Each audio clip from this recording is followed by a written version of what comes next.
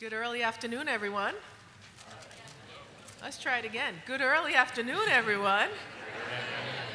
I have no doubt how many of you have had to do that in your classes, right? How's everyone doing? All right, all right. Happy 25th anniversary. Yes, yes.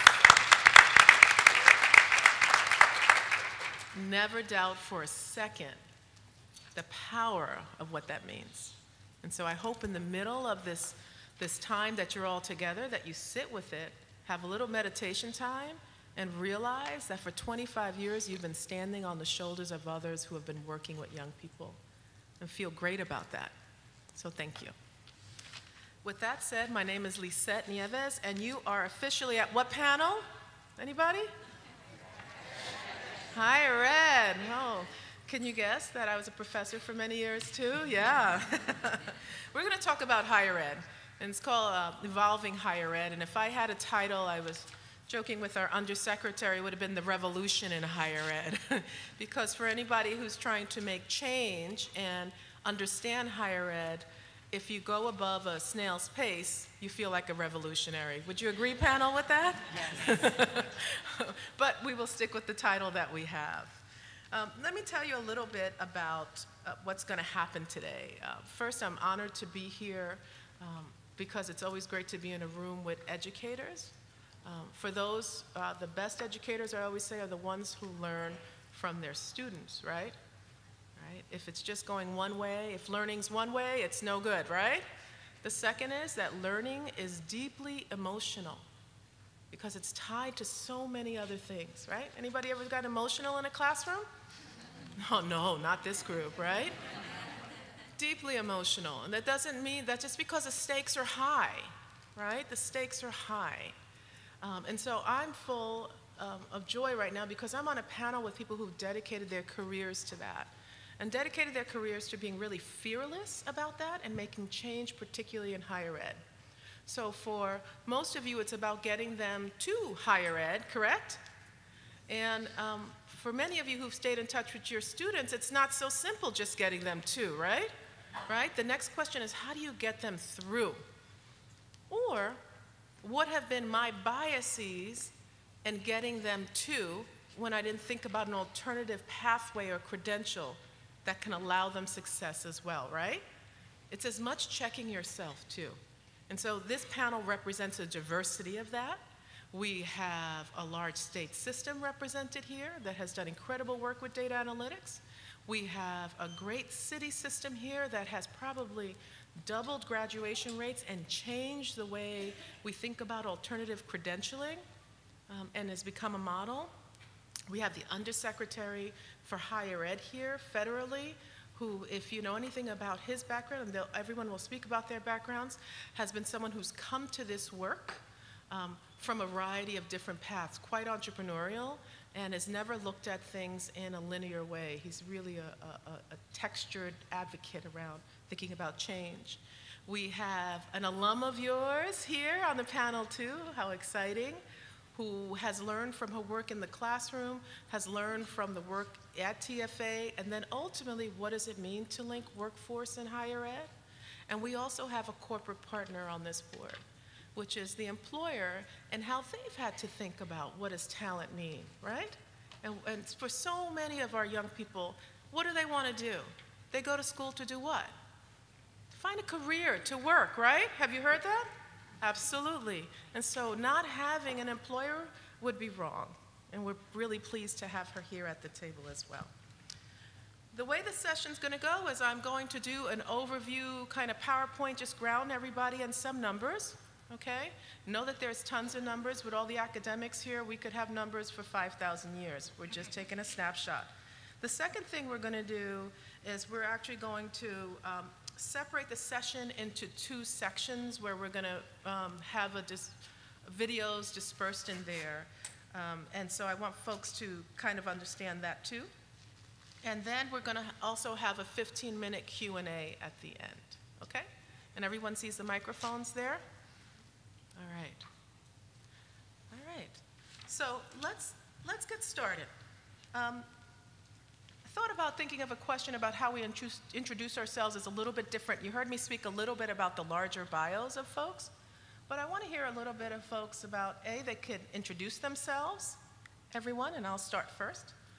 Your role, something about your higher ed experience, and what was critical to getting you to complete your higher ed experience. Okay? Is that good, everyone? Mm-hmm. All right. All right, so as I said, my name is Lisette Nieves, and I am a first-generation college student. That's an important part of my identification and thinking about that.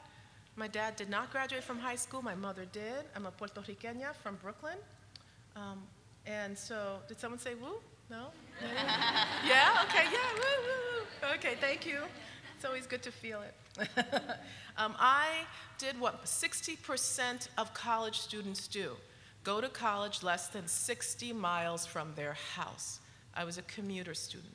Although I was accepted to very fancy schools, I went to the public school system all my life. I went to the local city university out of a cost issue. And I would say I got through that because that was an institution that also understood 3/4 were first-generation college students. And I had incredible advocates, and I became the first Rhodes Scholar in that system. And I was really proud of that. I couldn't have done it without them.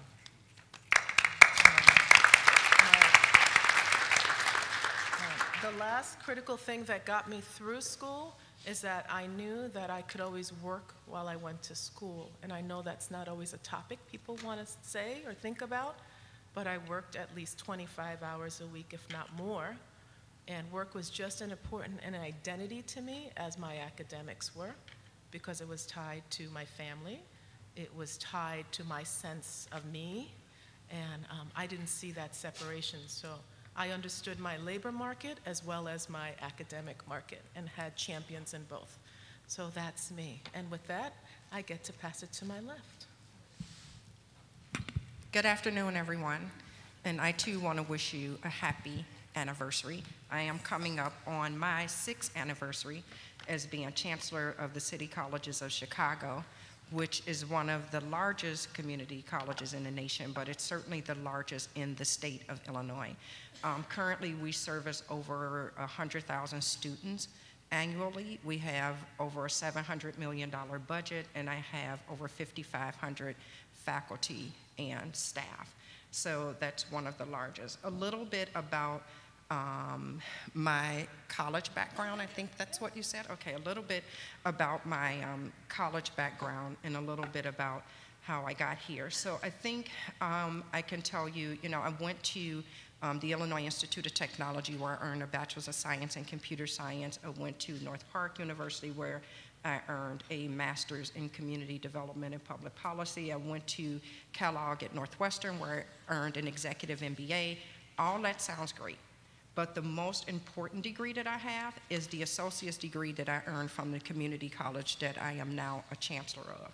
I have an associate's degree from Olive Harvey College, which is one of the 7 community colleges that I am now the chancellor of.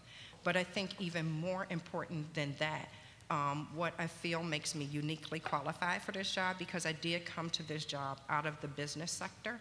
I was vice president for Commonwealth Edison, a subsidiary of Exelon, one of the largest utilities in the nation. I think what makes me most uniquely qualified, besides getting my a degree from Olive Harvey, is that I've literally walked in the shoes of the students that I serve today. I serve a hugely minority population who come from low-income areas, and I can tell you my story mirrors almost each one of their stories. I grew up on the west side of Chicago in the housing authority. Both my parents suffered from substance abuse. I was homeless for a while, dropped out of high school, and now here I sit as chancellor. They need to hear that. They need to know that, and they need to know that they can achieve that. So I quite often tell people I didn't leave my good-paying corporate job for the great government benefits that I have now. When Mayor Daley called me to take this job, I was really moving quickly through the company. and probably on a track to excel more, and I left all of that voluntarily to do this, and I absolutely tell people I believe I left a career to take on a calling, and I think what was most critical for me to succeed through everything I've had to succeed through was the support I had from people externally and the support I received from our community colleges internally, the advisement that I received, and most importantly, I went into community college starting with the end in mind. I knew I wanted to pursue a degree in technology. And so the best thing we could do is make sure our students have that going forward and that we are preparing them to start with the end in mind, and we're preparing them for that from K through 12 all the way up through post-secondary education. Thank you. Oh, good afternoon. Anybody who's still awake? Come on. Good afternoon. That's much better. Well, happy 25th anniversary. I'm Mark Becker, president of Georgia State University, the largest university in the state of Georgia as of last month. More than 50,000 students actually spread across a main campus, if you will, a baccalaureate and graduate degree campus in downtown Atlanta, as well as 5 campuses in Metro Atlanta region. On the campuses in the Metro Atlanta region, we have over 20,000 students. They have an access mission, was formerly a 2-year access institution, and now is part of the university. And the downtown campus, instead of being an access institution, is highly selective, but is a major destination for students coming from 2-year institutions and other institutions as transfers. We have a high transfer in, as well as a large 4-year, if you will, student body, even though it takes 5 to 6 years mainly. We are one of the more diverse institutions in the United States of America based on race and ethnicity alone. We're a majority minority, but that's not just African American and Caucasians, it's also Asian Americans and Hispanics, as well as students who self-identify as mixed race. And we also have a very large international student population, more than 1,500 students on our downtown campus alone. One of the things that we've done over the past decade plus is, and I believe one of the very few, if not the only institution in the country to eliminate all disparities in graduation based on race, ethnicity, or income. And I know that'll come out later in this program. Now, my path to where I'm at is actually not going to be dissimilar than some of the things you've heard from Lizette and Cheryl.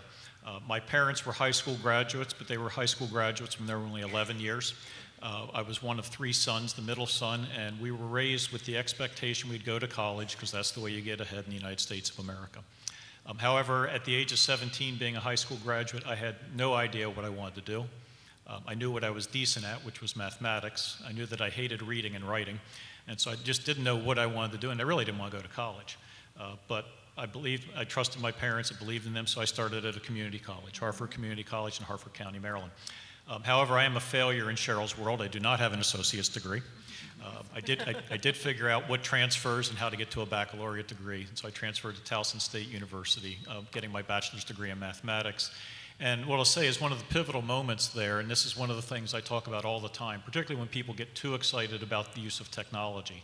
And believe me, as you hear this program at Georgia State, we're all invested in technology, but the role of the professor, just like the role of the teacher, cannot be replaced. And for me, it was 2 professors, Martha Siegel and Oh-Ho Kim, who touched me on the shoulder and said, have you thought about, and in their case, have you thought about going to graduate school and becoming a professor? And that's what changes lives. They're the people like you, the teachers and the professors, who get to know their students and recognize the opportunity in them and tap them on the shoulder, whether metaphorically or for real, and say, have you thought about? So thank you for all you do, and we're very excited to be part of this.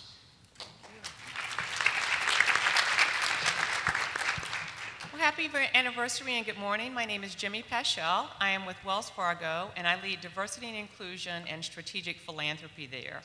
And from a strategic philanthropy perspective, I have responsibility for our financial education, which is very important for our students in terms of understanding money, how to make money work for you. I also partner with some other leaders on managing 100+ national relationships that we have at Wells Fargo. And I want to tell you a little bit about my story, which is a bit different. So I was expected to go to college. My parents both went to college and to graduate school. So my parents met at Howard. My father was in dental school, my mother was an undergrad. My grandfather was actually a dentist. And so this is back, my parents graduated from college in the 60s, and my mother was devastated to leave Washington, D.C., and to move back to Macon, which was very racially segregated at the time. And so I actually grew up going to segregated schools. My parents sent us to a Catholic school that was near my father's office, where I was the only black and the only Protestant in my class from the 3rd through the 8th grade. And Jimmy's my real name. It's my family name, so people teased me that I was a boy. But the whole concept of education and quality of education and ensuring good education has always been very important to my parents. There was an expectation, though, that I would be a dentist, and I had no passion and interest for doing that. So I went to Howard, and once I got to DC, I was convinced that I was not going to go back. So I majored in communications, and the summer after my sophomore year, I ended up doing an internship with a TV station and realized that I was going to be basically following fire trucks and ambulances. I mean, telling sad stories is what I learned that summer. And I thought, I've got to figure something else out because I know I don't want to go home. And so I took a part-time job my junior year in college as a gift shop clerk at a Marriott hotel. And I graduated with my communications degree, and I went full-time in the gift shop. My parents were horrified. My friends were going to Harvard's Law School and Wharton Business School, and I was taking quarters for newspapers in the morning for, basically a minimum wage job. But I learned a lot about myself, and I learned a lot about the power of work in that, because I did that job as well as I could possibly do it. In about 6 weeks after graduating from college, the human resources person comes up to me and says, "Do you like the hotel industry?" And I said, "Yeah, I think it's great." She said, "Well, I've been actually hired to open the JW Marriott." So to tell you how long ago this is when they were looking for the HR director of the JW Marriott Hotel, and she was going to go there to open that hotel, and she wanted to train someone to leave in the human resources department at the property where I was working. And so that led me to a 17-year career in human resources with Marriott. I ended up moving from the property level to corporate headquarters.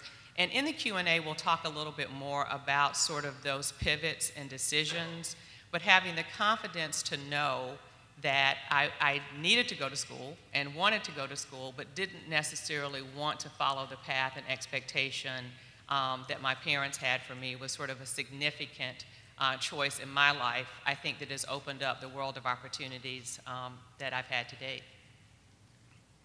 Hi, my name is Ami Eubanks Davis. I'm a 1995 alum. Yes. So I'm very excited for us today to have our 25th anniversary.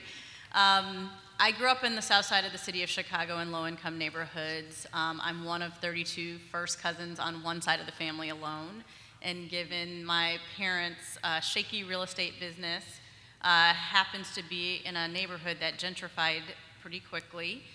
It's now 7 blocks away from the Obama home. My older sister and I basically had the opportunity to have life opportunities open up to us that were pretty different than many folks who we were close to in our neighborhoods, and also in some cases our family members. So we ended up going to high school in a suburban high school where it was very clear that even though we were getting further opportunities, the opportunities of our peers had been significantly different than ours, and the expectations of us coming out of Chicago public schools was much lower as I was counseled into remedial classes. Thankfully, my mom pitched a big fit and basically made it possible for me to be in honors and AP courses, but it was never lost on me that I had been incredibly fortunate to have her as such a huge advocate, and it's what made me do Teach for America after graduating from Mount Holyoke in 1995.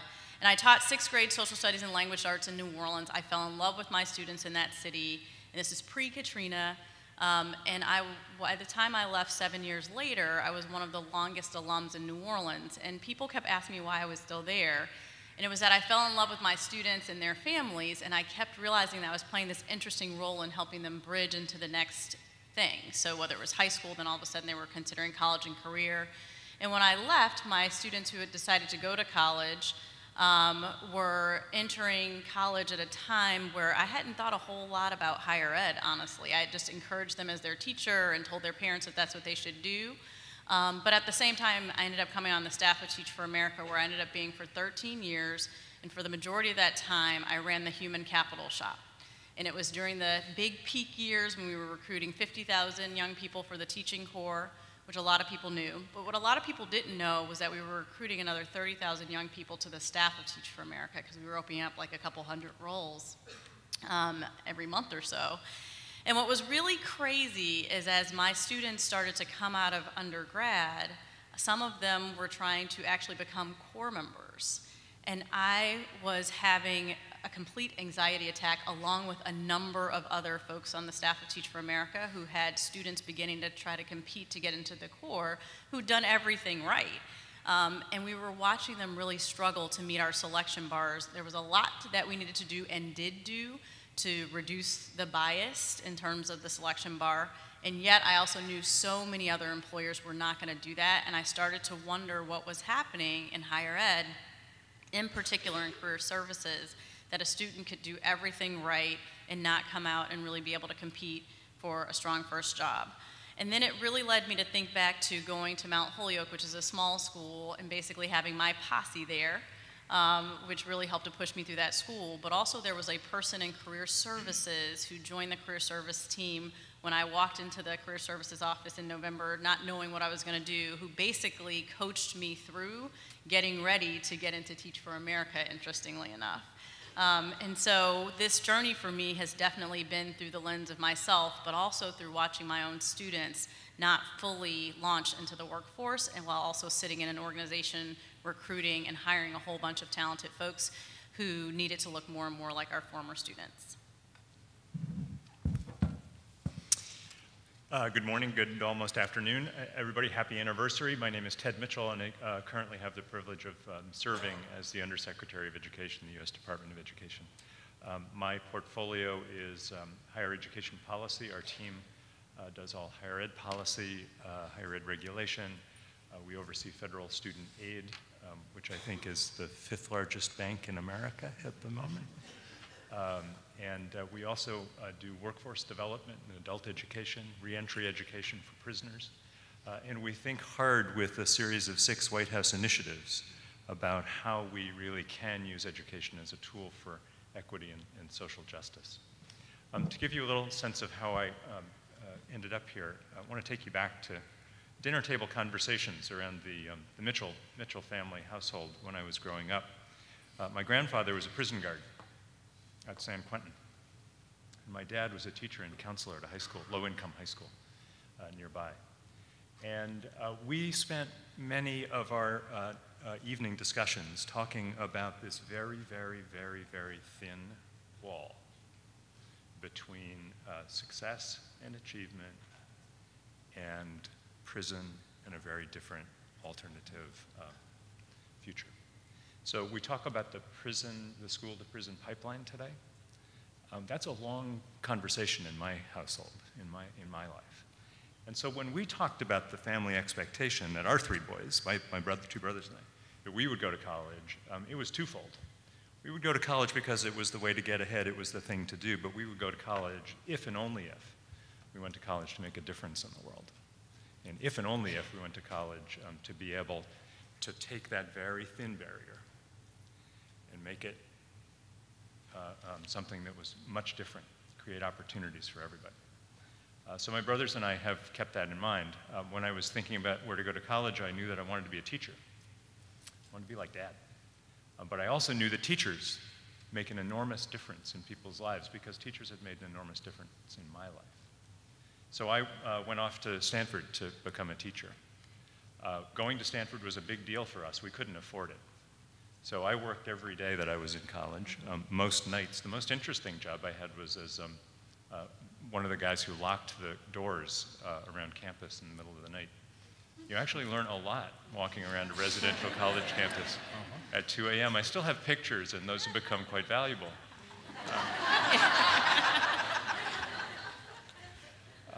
But you know, I made it through, and along the way, had a number of those experiences that I bet many of you, if not all of you, have had, and certainly the students we want to serve, the most vulnerable students, have every day, which is that sense, oh my God, I don't belong here.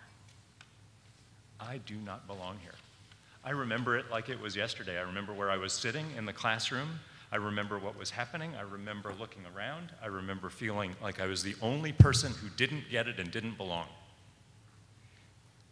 We're going to talk a lot about how we build structures and ideas about how to get over and through that, and in some cases avoid it. For me, getting over that and getting through that was, as Mark said, and as we all know, it's the human interaction with, in this case, the person who led my freshman seminar.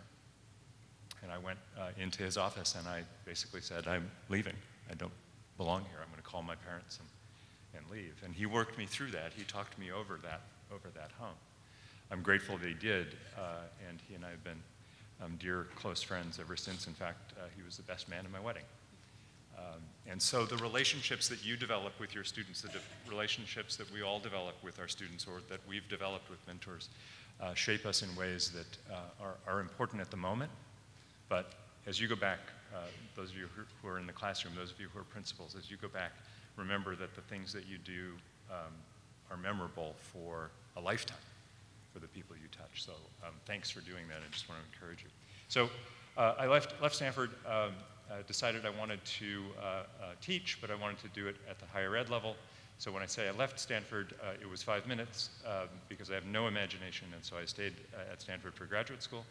I got a master's degree in history, a PhD in the history of American education, and then followed the hardest conversation I ever had with my father, because he regarded this PhD thing as not quite hitting the bar for making a difference in the world. And when I told him that I was going to go teach at a small liberal arts college in New Hampshire, Dartmouth, he said, "You've given up. Those people don't need you."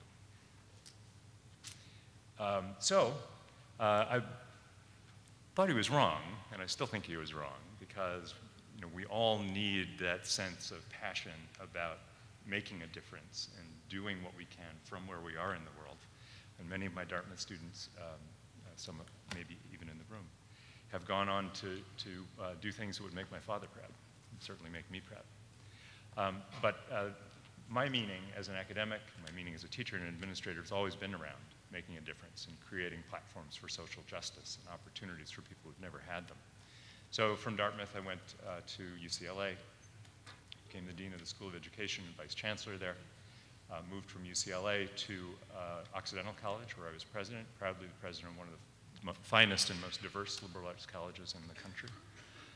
And after Occidental, I had this experience that many college presidents do of kind of going to the same high schools to recruit underrepresented students and finding that I was chasing after the same 5 African American students that the president of Pomona was and the president of Stanford was and Mark was. And I just sort of said, that's not okay. I'm on the wrong side of the ball. We need to widen the pipeline. We need to do more to broaden opportunity for underrepresented students at the K-12 system, increase the quality of the K-12 education system, and do it now. And so I took on 2 roles. One, I'd been involved in the New Schools Venture Fund from its founding, but took on a full-time role at the New Schools Venture Fund and worked with a terrific group of colleagues and philanthropists to build out charter schools that proved that all children can succeed, that built out alternative teacher training programs, that built out education technology companies, all of which were designed with a single aim in mind, which is to create opportunities where opportunity hadn't existed before. And so we broke as many rules as we could find, as often as we could, with as much passion as we could muster. So that experience was on the frontier of what's possible. At the same time, I took on the role as president of the California State Board of Education to really see what kinds of policies were in place, spoken and unspoken, that needed to be rectified to create the kinds of opportunities that we need. It was interesting to me, we'll come back to it, the first vote that we took when I joined the board was about the maximum weight of a textbook. How heavy should a textbook be? And too often that was the level of the discourse that we had about state policy, and that was wrong. We tried to change it. fortunate enough to receive a call from Secretary Duncan asking me to come to the department to take on the higher ed portfolio several years ago. And we've been working, our team has been working to try to create innovation, both in the federal government and through the federal government's resources and policies across the space of higher education, aimed directly at getting underrepresented first generation or minority students into and through college. Access, affordability, and outcomes are the mantra we live by every day, and we will for the next 348. All right. Well, everyone, there is this line that in order for a true trusting and learning educational experience to happen, you should know who's involved, right? We don't have the chance to introduce all of you, but you got a sense of who we are, correct? And I would say it's a pretty interesting panel, to say the least. With that said, the session, the way that it's going to work is we're going to talk particularly about the supports for underrepresented students, and then we're going to go right into workforce. And as the facilitator extraordinaire for all of you, I get to make all those calls, thank you panel, where I get to cut off people, I get to switch things around. None of it's ever personal, we're just trying to keep moving it forward. Is that cool with everyone? Yeah. All right, fun times up here. All right, with that said, I want to talk to you about a couple of numbers that are up there. No, these are aggregate national numbers. They are not numbers that are represented regionally. They are not numbers that are represented by race and class. They're not numbers that are represented by the 4-year system versus the 2-year system. And because I think those are actually really important to do, but we like I said, we'd be here for 5,000 years. 50% of all first-generation college students are from low-income communities, right? 50%. If I look to my left, to the chancellor, many of our community colleges have up to 90%, right? So just giving perspective for folks. 4-year universities, if they're a research tier in university, we could see as low as 10% needing financial aid, receiving federal financial aid versus others. Correct, President? Right? It varies. It varies considerably, yes. So it's important for folks to understand that too. What are the environments where we're talking about? The second is, in 6 years, 40% of first-generation students will have earned a bachelor's degree and associate's degree. 55% of their peers whose parents attended college. 40% within 6 years. Now, there's been a lot of debate on this about what is the length of the school year, right? How many credits? I mean, it's not as simple as you think, right? Quite a few people here have been on the cutting edge of that. How do we think about that? How do we think about the way adults consume higher education? And if we think differently about that, we can shift some of these numbers too. We are stuck too often in a 1950s paradigm of what we assume how students consume higher ed. It's actually less than 25% go away to a 4-year residential college. Did you get that? Less than 25%. Can you raise your hand if you went to a 4-year residential college? Okay, there we go.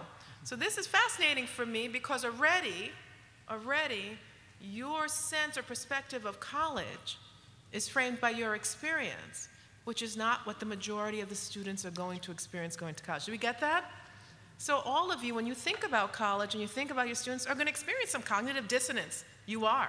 You're going to be challenged, right? And I'm hoping that this is part of that challenge, right? The next thing is students from high-income families are 8 times more likely to get bachelor's degrees by the time they're 24 years of age, right? We know that. We also didn't put the numbers up there of how clear and stark SAT scores can be predicted by what? Zip code. Zip code. Family income, right? We didn't do that, right? That should present some cognitive dissonance in this room, right? So that's just some numbers, a little sobering, no? Reality check for some of us, inspirational numbers. It's about moving those needles, right? And we're going to go right into looking at supporting low-income students, okay? And with that, we're going to do a very quick video, and then we're going to go into some Q&A for our panels. I get to ask the Q&A this time, and then we'll make sure there's room at the end. Good with everyone? Let's rock and roll.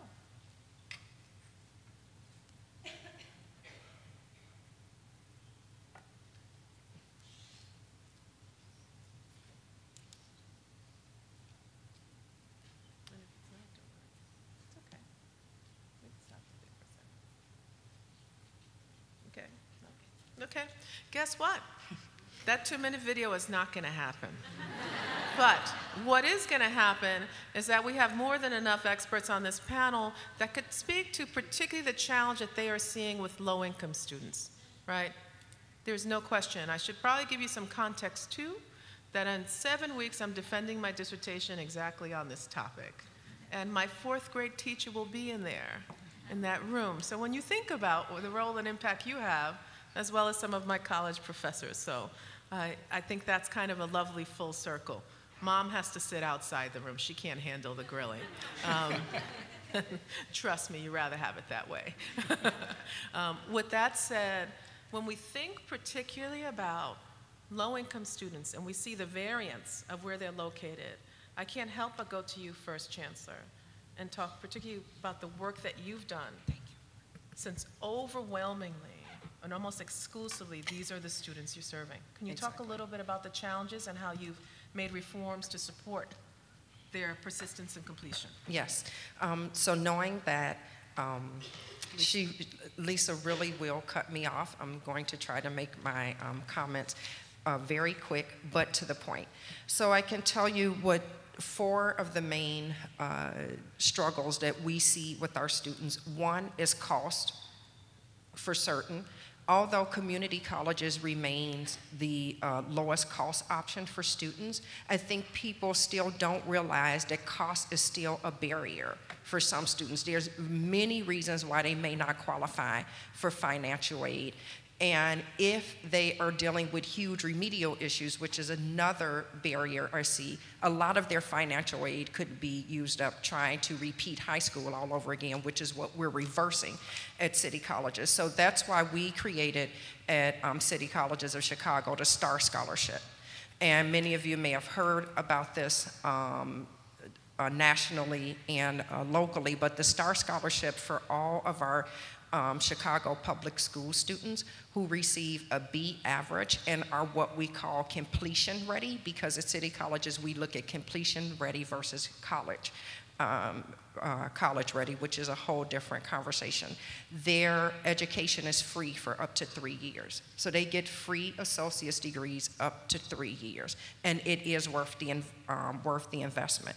Preparation is another struggle that we see a lot with our students. So over 80% of our students are in some need of remediation in math, English, and reading. So that remains a huge barrier, but we're doing things like co-requisites, which you've probably heard a lot about. But basically, I can tell you what that means is we try to assess a student's need based on where they want to be and where they want to go. So we've created clear pathways around the 7 industries that's going to dominate our region over the next 10 years. And so we try to educate them on what that is, what those opportunities are. We try to figure out what their career path is, and then we educate them towards that career path and the gaps that they have in that career path.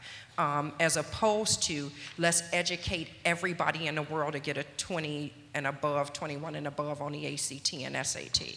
So that's what we're doing there. Then structure. Structure is huge. Many of our students have to work. They have families, they have other outside obligations. So if they come into our institutions and you just hand them a big catalog and you say, okay, put life together for yourself, figure out which classes you need to take, and then let's hope and pray that they may be available when you go to register. That won't work. That won't work for someone who doesn't have to juggle a family. So we've taken all of our programs. First, we've looked at relevancy, made sure they're relevant, that they're getting credentials of value.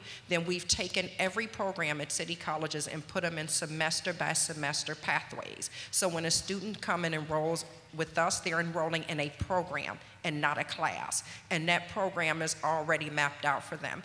That goes along with the 4th issue, which is predictability.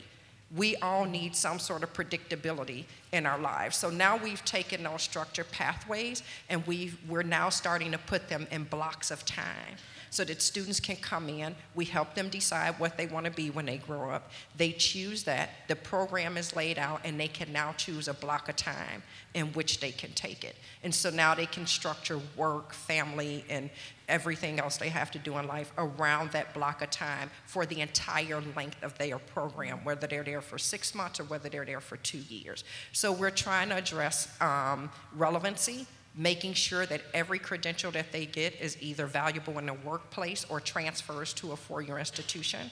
We're addressing structure, we're addressing support, and we've put in a ton of supports from wellness centers to more advisors, and we're addressing predictability. Thank you, Chancellor. And if any of you get the chance to talk to Chancellor after this, we should also recognize that when she went in, what was the completion rate? So when I went into city colleges, the completion rate was 7%. Yes, the number after 6 and the number before 8, 7. And I'm sure you all know that, but I didn't want you to think you heard 70 when I said 7. It was 7%, but since then, we've increased the iPads graduation rate by 140%. And so it's more than double.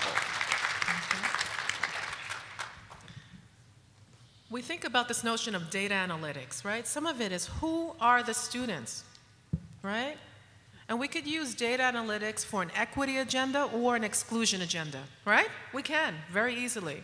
Well, I'm proud to say that the president we have represented here on this campus, it's on this panel, it's about an equity agenda. And I'd love to hear from you, particularly how did you go about building a system to get the data, to have the outcomes you have? Because I want folks to understand that when you say that your completion rate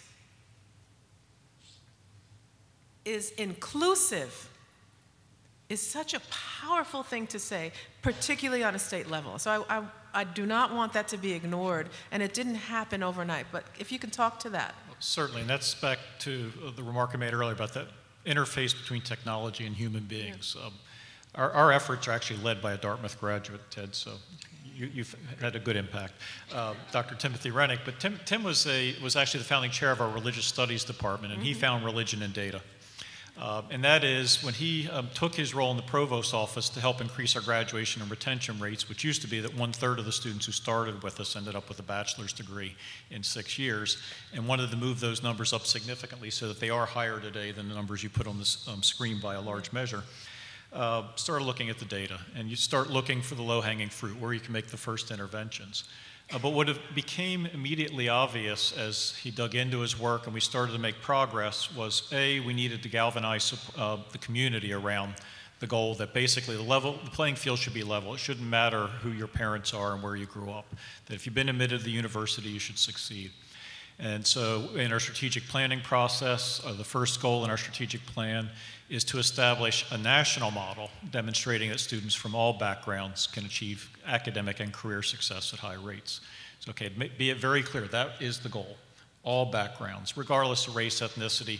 In fact, race and ethnicity don't figure into how we run our programs, how we design them, nor does stage of life, because we graduate students in their 80s and we graduate students a little bit over 18, 19 every year. What we did is we basically put together a database that has all the information we have on all the students in one place, and start analyzing that, and actually eventually built with working in partnership with the private sector, a predictive analytics system where every night the data gets updated, more than 400 variables. Now, not every variable changes every day. Some only change once a semester at most. But the data set gets updated every night, and then it gets checked against every single undergraduate student, more than 25,000. And if some change in the data suggests a student needs help, that student and his or her advisor get a communication that they need to meet. Last year, 43,000 face-to-face meetings between advisors and undergraduate students. 43,000. And it can be that you've made a financial change, that an academic change has taken place, any number of things. On top of this, and I'll wrap it up with this, is the predictability that Chancellor Hyman talked about. Predictability.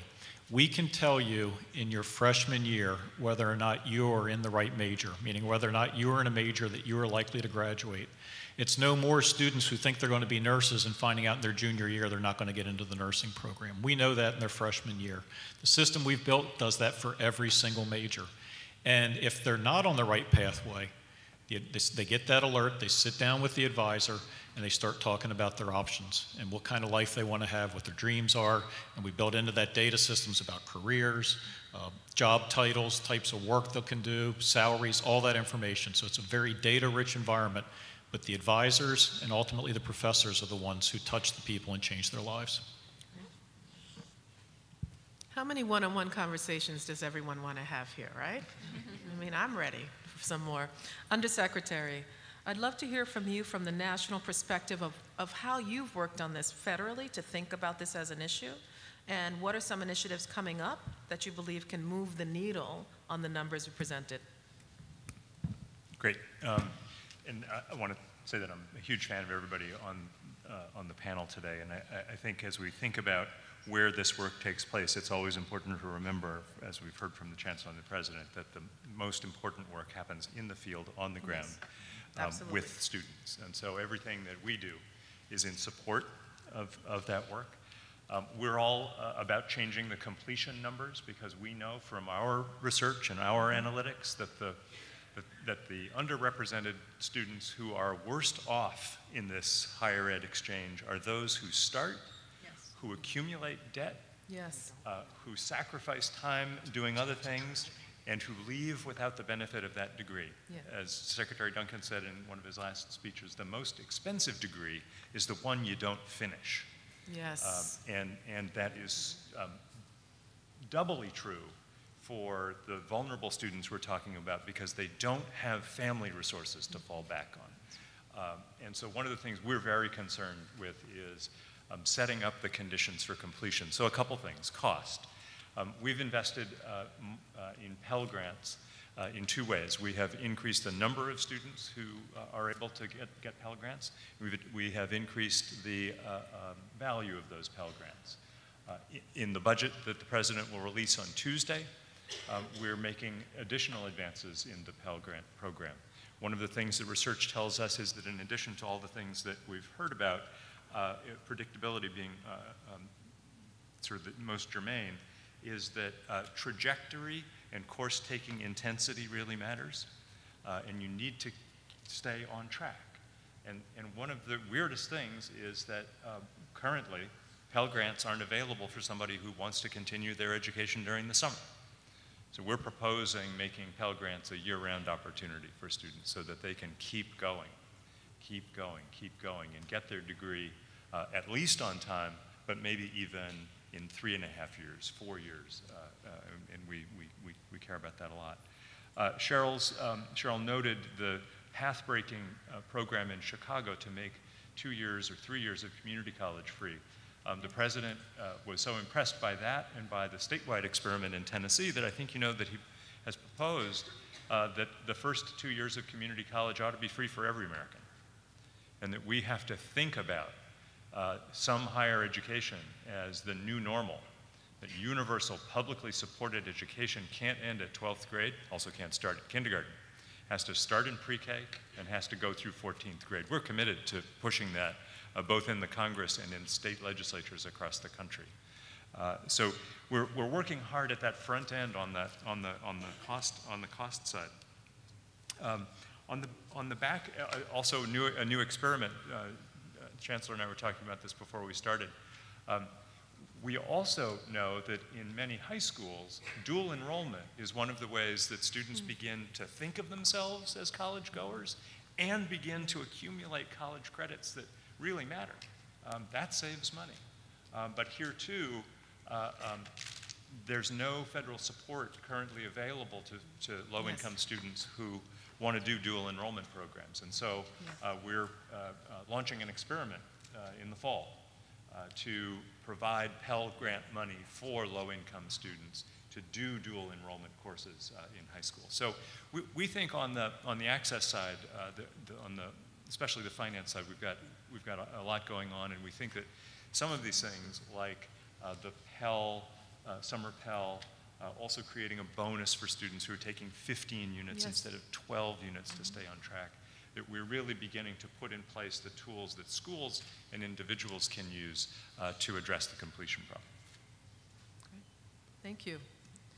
The The last question I'll ask on this before we go into talking about workforce a bit more, since we have certainly a lot of talent that can speak to that on this panel, is this idea of, I just spent about 3 weeks in Phoenix looking at community college students, and many talked about the ACE program, and some are entering community college with 36 college credits. So literally said, Lisette, I'm going to go to a 4-year college. Think about it. I already did this. Now, this was important because these were DACA students, right? These were students who knew that they were not going to be able to access financial aid, right? And so this was an important piece about what does it mean to really be a dreamer, right? So our president knows here from Georgia, I'm going to ask him this question. Because when we think about 500,000, and we think about that particular population, how many work with folks? Young people dealing with documentation issues? Yeah. I should raise mine too.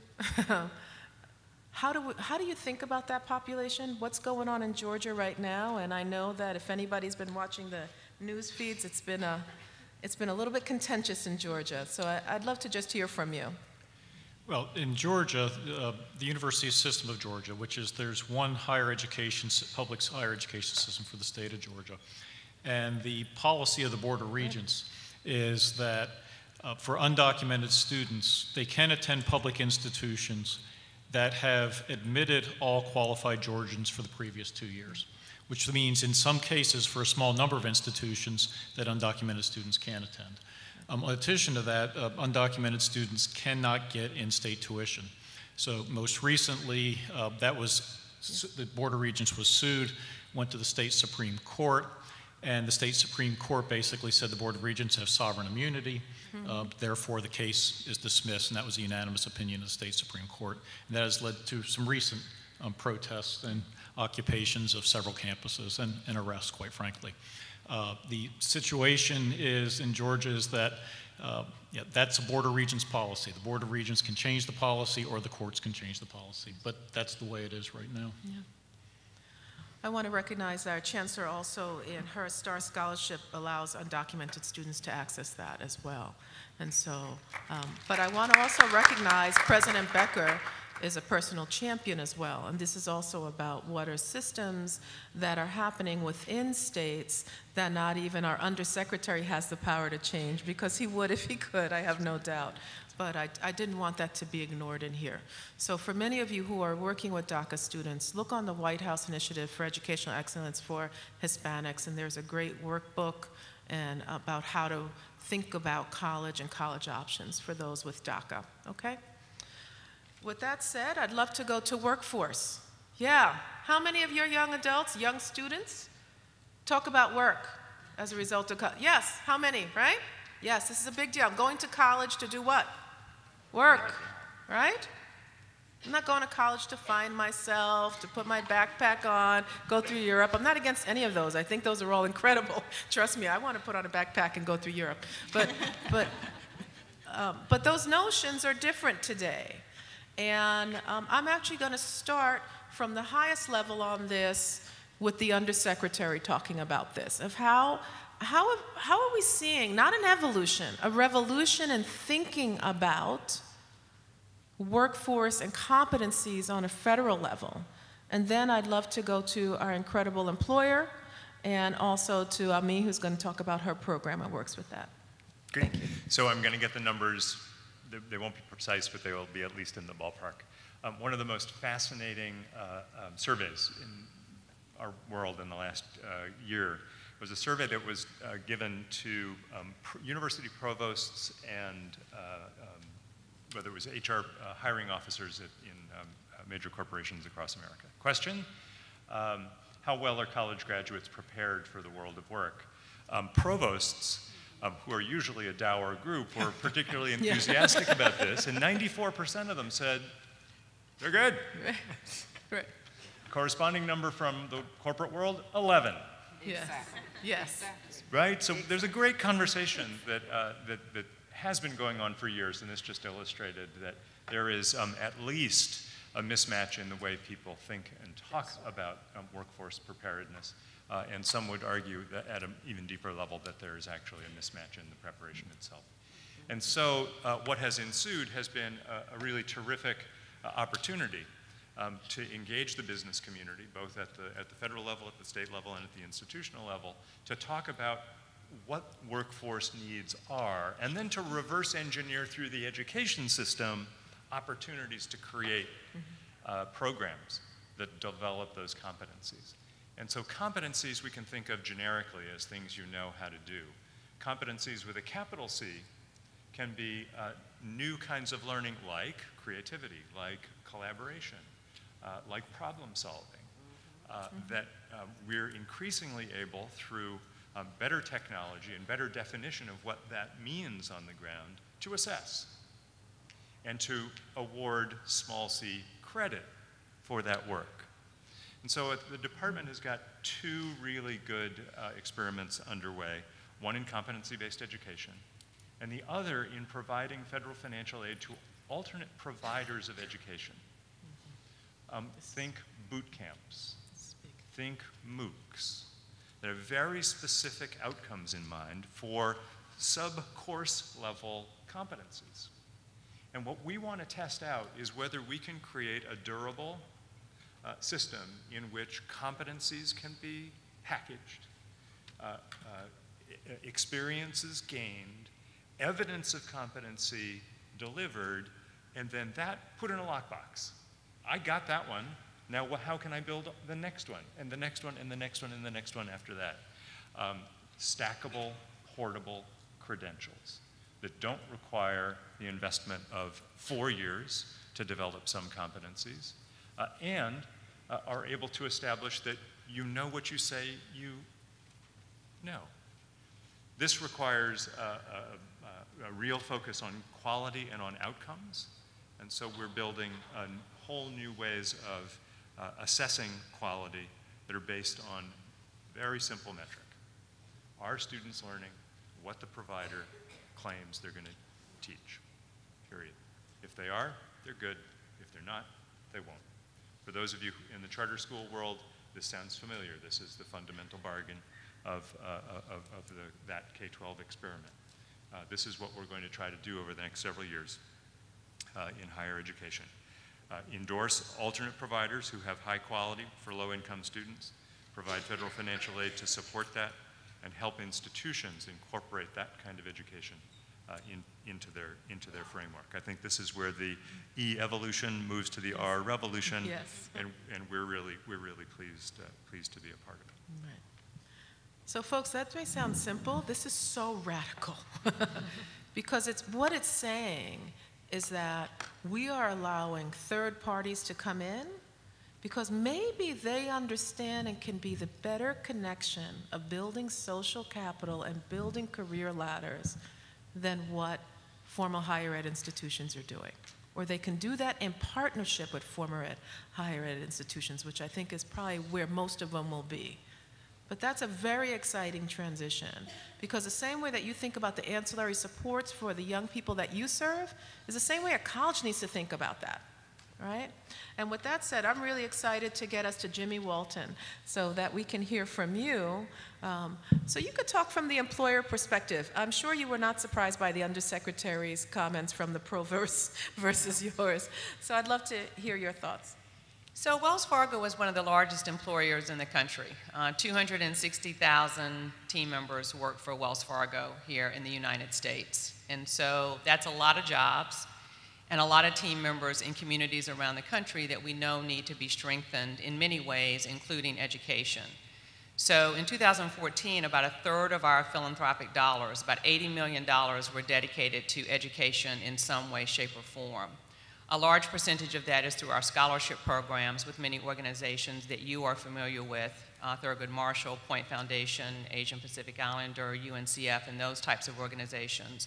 But we're also contributing directly to colleges and universities, as well as to local schools in communities, and helping people understand what is required in terms of work, in terms of attire, in terms of language, in terms of timeliness, some of the things that we might take for granted in my generation. I have a 19-year-old, so I kind of understand.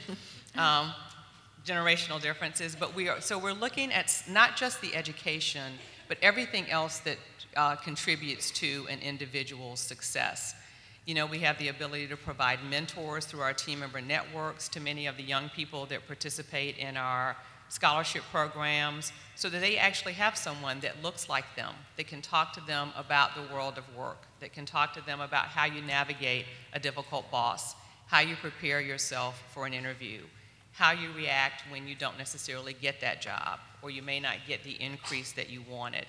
And so the scholarship programs are one way that I think we're having an impact.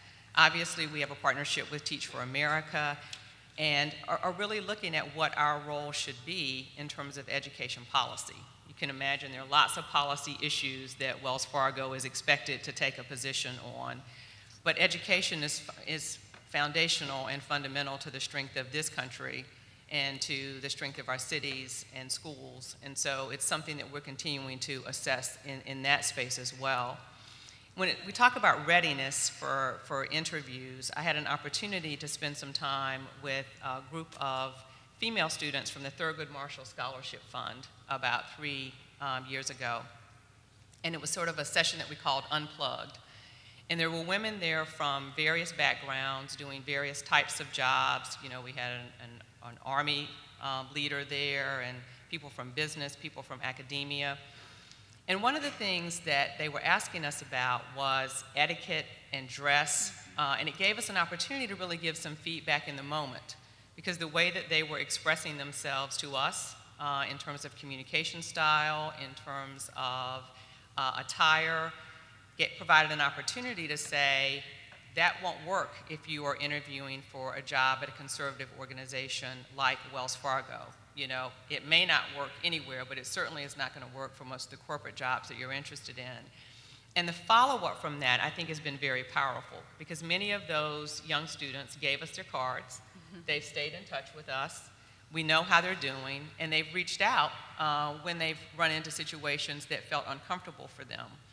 And that's really been important, because a lot of them don't have that guidance and support at home. And I don't know if you've seen a film that Wells Fargo co-sponsored called Go College. It actually follows the lives of 5 or 6 students in California and speaks to the complexity and dimension of what we know that we're dealing with in terms of perhaps lack of support at home to go to school, in addition to lack of money and lots of other things. So I'll stop there. Great.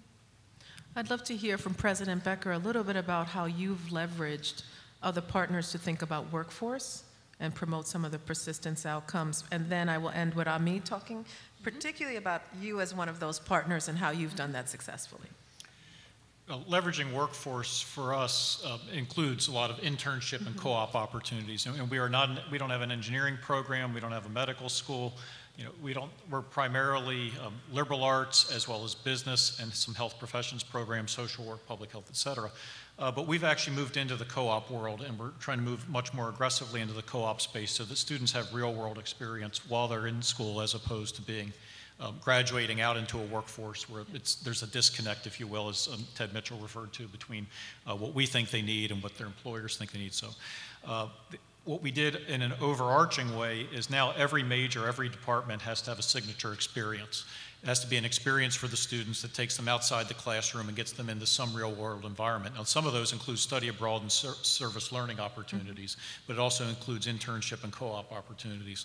So in the main, our main goal is to get people partnering, and you know, we're fortunate to be in Atlanta, Georgia, where there's a large number of corporate partners, as well as an uncountable number of NGO and social and civil organizations. So we basically partner with everybody and anybody that will be there. But what we're seeing, and I'll put this to last, is now when corporate headquarters are locating in Atlanta, they're now identifying particular universities to work with on pipelines and career development. So I won't name names here, but we've been approached by several companies that say we're going to recruit exclusively at a few universities for this marketplace, and we want to have a direct pipeline in. And so I think you're going to see more and more of that happening, at least in the cities and around the cities. Great. And so Ami, as a social entrepreneur in this space that is negotiating between the employer, negotiating with the higher ed institution, and recruiting students within higher ed to learn these types of soft skills. Can you talk a little bit about what that journey's been like and what you've learned along the way? Yeah, so it was an accidental journey. Like I mentioned earlier, sitting on the staff of Teach for America, recruiting all these awesome people, some of our former students, and having a bunch of other people say, how is it possible that they are not as prepared as we would have thought they would be to get over our bar, or honestly other bars. And so in the world of Braven, what we did is we actually started to recruit students at San Jose State to go through a really rigorous career simulated experience in their after or extracurricular hours. And the students started to rave about the experience. And what we did was nothing magical, but we put them in cohorts of 5 to 7, just like a posse. And we gave them a young professional coach from the workforce who actually taught them really strong career readiness content. So for those of you who are familiar with the competency model at Teach for America, around operating and managing, reasoning and strategic thinking, building relationships and influencing others. And also we believed that we also had to help them think about stereotype threat, given the group of students that we were working with mainly are first in their families to go to college, are often going to be minorities, at least in the professional workforce. And what we had was students who were signing up to do this like extracurricular thing in such large numbers, and we had an awful website with like a landing page, and we were using Science Fair poster board to recruit them, which the TFA recruiters out there know that would never happen in Teach for America world. And we were just shocked by the demand from the students. And so they started to talk about the experience with their professors and with some of the deans at San Jose State, and actually the deans of the business school and the science school and the engineering school actually reached out to us and said, what would it actually take to have a stronger partnership? And given I'm a former 6th grade teacher and a talent nerd, I was like, we need a course. And I was like, they're never gonna give us this. And I was surprised that they actually said, you know what, if we can work with you on it, we will do that. And so what happened to be this extracurricular thing has now become a 3-credit unit course at San Jose State, where we really focus on teaching the hard, and I have a hard time calling them soft skills, to be honest, because honestly, you can teach someone how to network, you can teach someone how to think about how they present themselves, and you can actually see growth and mastery on those dimensions. And so it's been really cool to see this really come about in partnership with this large state university and a set of deans. And now we're creating a campus-based alumni experience for our students to go through, but the university will allow the course to go up to 250 students a semester, which is just incredible.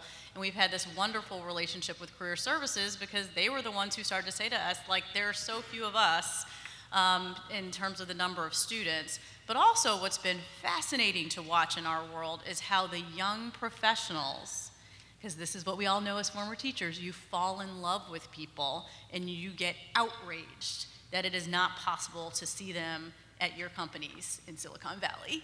And then all of a sudden these young professionals started to refer their students into those companies because referrals are actually king in the world of the workplace. And so that's what's been so powerful to see is this large state university and a few people saying, hey, we want to do something different, work with us to create something different, but also bring in the workforce, especially young professionals and millennials who want to do good and also get their own professional development to be the coaches of these teams and watch this other ripple effect in terms of students actually getting looks at organizations and companies they wouldn't have. And so now we've entered into an early partnership with Rutgers Newark. But San Jose State has 26,000 students, and lots of them are first in their families to go to college, and Rutgers Newark has 7,000 students, and a lot of them are the first in their families to go to college. So it's just been really exciting, in my opinion, to see the two worlds beginning to come together. But then also on the workforce side, it's also been really thrilling to see a number of workplaces saying, hey, we want early access to this talent, because we can actually show them that different groups of students do have certain skills because we're measuring them against rubrics. Great. We don't have much time left. Boy, it goes fast, doesn't it? But I want to take an extra 3 minutes to have our closeout, which is with the chancellor here, who's literally rebuilt and rethought the notions of what does it mean to have a stackable credential and be connected to the work environment. And if you could talk a little bit about that. Okay, sure. So in talking about the stackable credential, I have to give you just a short blurb about the background of this. And what does it mean? And describe it too. Sorry. Right, thank you. When we started Reinvention 5 years ago, one of the 4 goals of Reinvention was to ensure that students received more credentials of economic value. And as I said, simply put, that means every credential that you earn at City Colleges either transfers into the workplace or transfers to a 4-year institution. If it doesn't meet those 2 criteria, why are we wasting students' time and money? Simply put. So we did an 18-month study of what that meant, and we found that 7 industries would dominate our region over the next 10 years, and we aligned each one of our 7 schools with each one of those industries and made them a center of excellence for those industries. Everything from healthcare to advanced manufacturing, culinary, hospitality, business, transportation, distribution, and logistics and IT. Now, they still have their core gen eds, their adult ed, and one of our other schools is education, natural and human sciences, and our liberal arts. That still exists. But we also want to become the experts at what's going to dominate our region to make sure we keep our city vibrant, make sure that Chicagoans are getting those jobs and are prepared for those jobs. Thus, we created a program called College to Careers. Within each one of those industries, and including 4-year institutions, when I say industries, we now have over 150 partners that work with our colleges. They come in, they work with our faculty to redesign, rewrite curriculum. They serve as teacher practitioners. They give our students real-world experience by allowing them to work in the workplace. They also work with us on soft skills, which is now going to become a credit course at City Colleges and mandated in each one of our career paths. With each one of those sectors, we had to figure out which jobs in those sectors would dominate, what our strengths are, what the employers wanted to see coming from us, and then we, based on that, we built a portfolio of programs. Those portfolio of programs can go anywhere from a 6-month program all the way up through a master's. And within each one of those industries, you know, there could be several jobs. In healthcare, you can have EMTs, you can have surge techs, you can have respiratory, you can have a number of those jobs. And so we wanted to make sure we were able to fill all those gaps and that each credential stacked on top of each other. So if you started out and you came and you trained with us to become an EMT, if a year later, you know, after you've settled in the workplace and got some financial stability, you now wanted to go on to do surge tech or medical billing and coding or respiratory or go on to be a nurse, you could take that EMT training, stack it to the next level, and you can keep moving your way through. Each one of our industry focuses have stackable credentials like that. So no credential is a dead-end credential, and each one stacks on top of each other. And it's also good because with our population, everyone is not starting in the same place, and some of our students, particularly our adult ed students, they need that quick win. They don't have 2 years to feed their families. So it works for many reasons, but that's how it's set up. I want to thank this panel for a few things. One, for the Undersecretary for always being innovative and coming to this federal post and being fearless and never doubt that people are invested in the status quo, okay? So when you want to make change, you have to be willing to be strong, right? So thank you for that, Undersecretary. Thank you, Ami, for doing what you're doing and navigating and building those bridges, and most importantly, building the social capital our young adults often don't have to get into new industries, right? Thank you, Jimmy, and you didn't get a chance to talk about it, but understanding that in corporations, particularly yours, that it's about lifelong learning and educational investment. Saying even how mid-career folks have opportunities to learn more to grow to the next level. And so we don't talk about that, particularly in companies, but what does it mean for them to be invested in the continuous learning so that they also have an equity agenda, so they can see the best talent rise, irrespective of race and class and gender. So thank you for that. I also want to thank our President Becker here, because I think, you know, how many states have the same access to the data and do not have an equity agenda, right? How many states in our union? Anybody? Guess. Think of the 50 states in our union. And let me tell you, very few can say that they have closed the gap. Correct, Undersecretary? And thinking clearly about graduation and making sure it is about equity. So thank you for that. And thank you, Chancellor, for being fearless. I have no doubt that you've taken on many hits yourself in doing that and saying, we cannot waste money, the students' money, and we cannot waste talent. And when you start from those two values, it's amazing what you can create to go forward. So with that, thank you to our panel.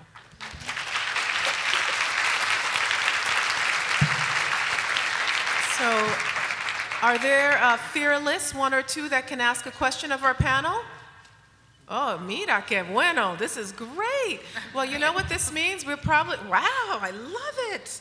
Lifelong learners, let's keep asking questions. I'm going to take 2 questions because that's all I can take, but I'm sure that the panel here will be, they're going to kick us out. That's why, see, Chancellor to my left is like, oh, I love questions too. How about you start? Introduce yourself and what grade you teach or have taught. Hi, oh, that's odd. My name is Joy. I'm a high school teacher in Baltimore City. I was a 2009 Corps member there. And my question, particularly for those of you that work at higher institutions, is I'm not that old, but even for me, college was 10 years ago. And a huge component of that was SAT prep and SAT preparation.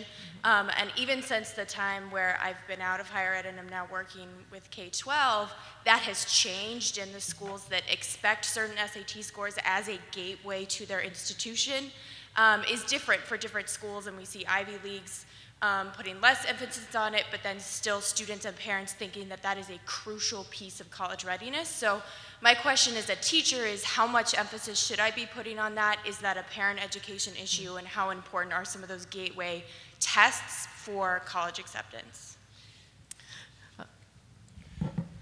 So I'm going to try to be controversial, and it all comes down to is, where do you want your students to go to school?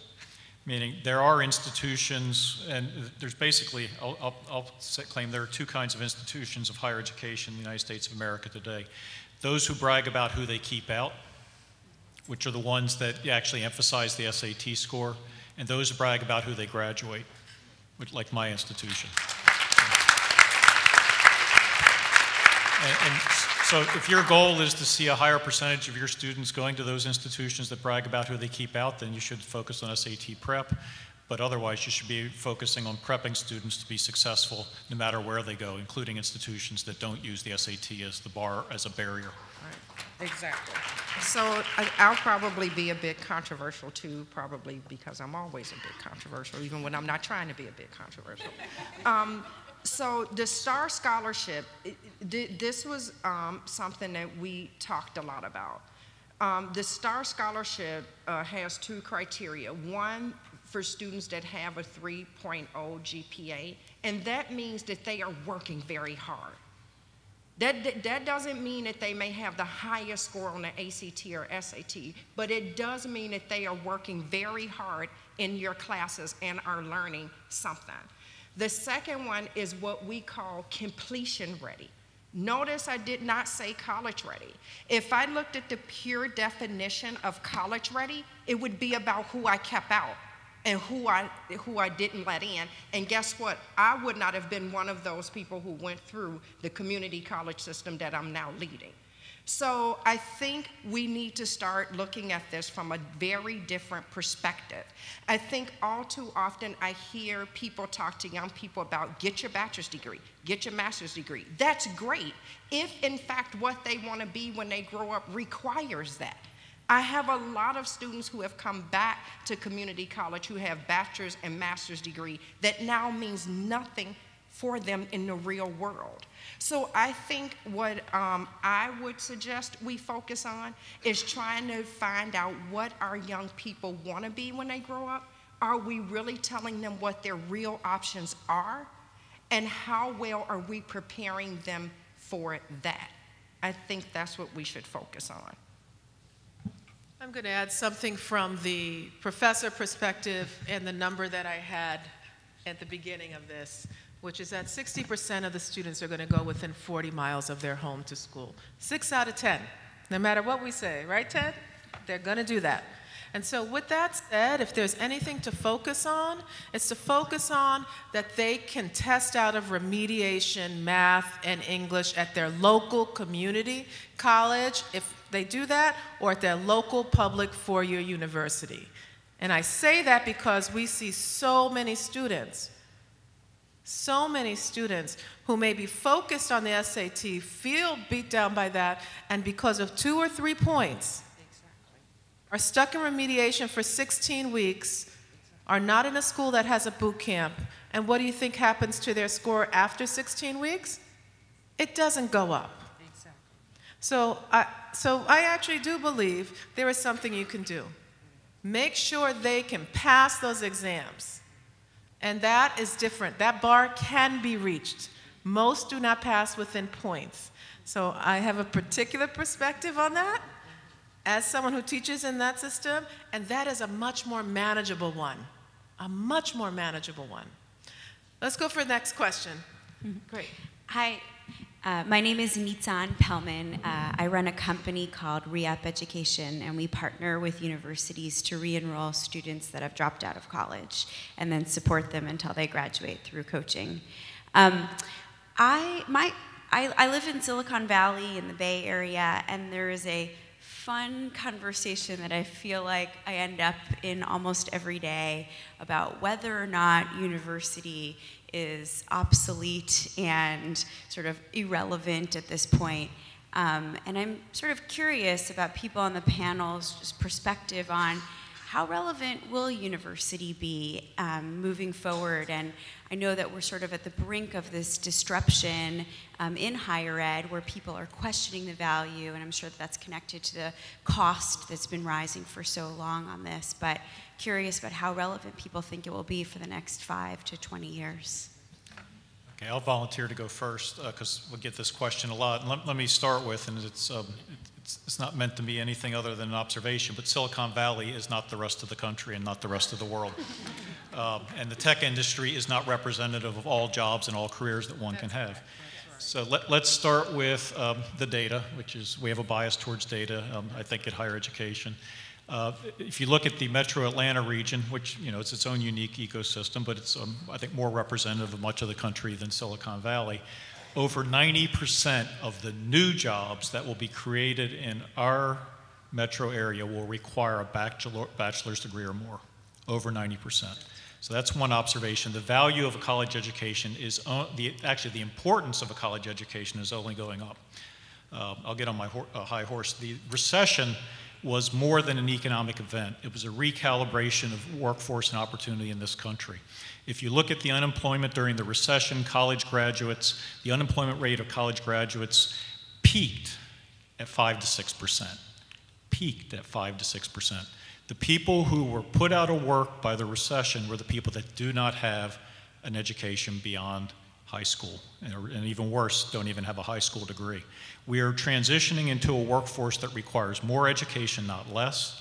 And we also, and I'll wrap this up by going to the other side, is colleges are particularly relevant for those who have had the least opportunity and start the most disadvantaged. Those students do not thrive in an online, purely online world. They require a lot more support, much better environment around them, actually involvement with human beings, mentors, teachers, advisors, coaches, and everything else, and you're not going to get that in an online MOOC world. So the reality is our relevance and value is only more important in the future than has ever been before. Yeah, I just want to add in to this too. 70% of Americans who are born at the bottom of the income ladder never make it to the middle, but a college degree makes you 5 times more likely to. And given the work that we've done has been a lot with San Jose State, I also have experienced this, like maybe it's not relevant. And yet when we're talking to the employers who are thinking about, you know, the Braven students as a part of their pipelines, we got into a conversation with a large tech employer who basically said, you know what, we have 50,000 roles. I had an MBA intern last summer do an analysis, and there's 7 roles at this company that do not have someone in it with a BA. I guess I'll end this one. Oh, go ahead, Ted. To pile on, I think it is true that a college degree or certificate will be more important in the future than it is now, and it's exactly right that it's doubly true for the population that we've been talking about today, who have traditionally been excluded. And let's just be honest about that, right? Absolutely. Excluded from these institutions. I think that the Silicon Valley, the interesting part of the conversation isn't whether college is going to be important, it's what college is going to look like. Exactly. And who is going to be allowed to deliver what we call college. And I do think that what we're seeing is we're seeing a dispersion of models now of how colleges work, what colleges do. So what Mark is doing is very different from what the institution did 5, 10 years ago, right? What Cheryl is doing is very different from what City College was like before she arrived. So I think we're at a moment where we actually are seeing a natural experiment underway about delivery models, delivery system, evaluation models, the discussion about certificates and credentials. So I think the more interesting part of the question is what's a college going to look like 10 years from now, and to really embrace the kinds of innovations that we've heard about today. Yeah. I think some of those voices are also to be provocateurs for innovation, and they represent that the same way for this room. Why is high school 4 years? Has anyone seen the senior year of high school in some schools? I would say that's the loafing year for some. So you know why, right? What are these constructs? So we can't be afraid to have provocateurs. With that said, I am sorry they're going to kick us out, but I'm told, and I'm behind it, hashtag evolving higher ed, put something out on your Twitter feeds, and thank you all for being here.